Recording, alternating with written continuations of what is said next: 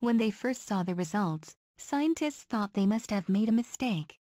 But the data has been confirmed, and it appears Greenland's massive ice sheet this week started melting freakishly early. Researchers say this is thanks to a weather system that brought unseasonably warm temperatures and rain. While the record early melt is mostly from natural weather on top of overall global warming, scientists say they are concerned about what it means when the melt season kicks in this summer. This, however, could be temporary. On Monday and Tuesday, about 12% of the ice sheet surface area, 656,000 square miles or 1.7 million square kilometers, showed signs of melting ice, according to Peter Langen, a climate scientist at the Danish Meteorological Institute. It smashed record for early melting by more than 3 weeks. That's normal for late May, not mid-April, Langen said. Normally, no ice should be melting in Greenland at this time of year. Before now, the earliest Greenland had more than 10% surface area melting was on May 5, back in 1990. Even in 2012, when 97% of Greenland experienced melt, it didn't have such an early and extensive melt.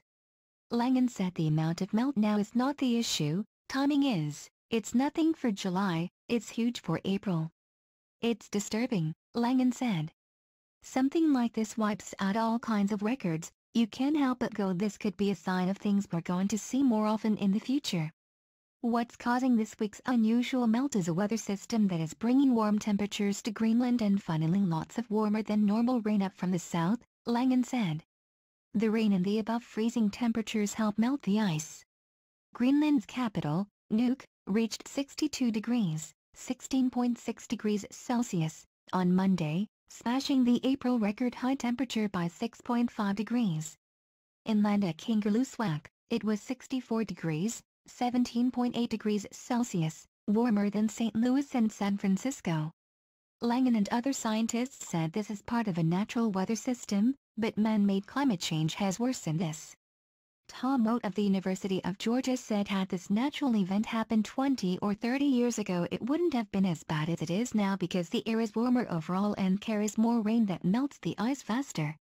Things are getting more extreme and they're getting more common, said NASA ice scientist Walt Meyer. We're seeing that with Greenland and this is an indication of that.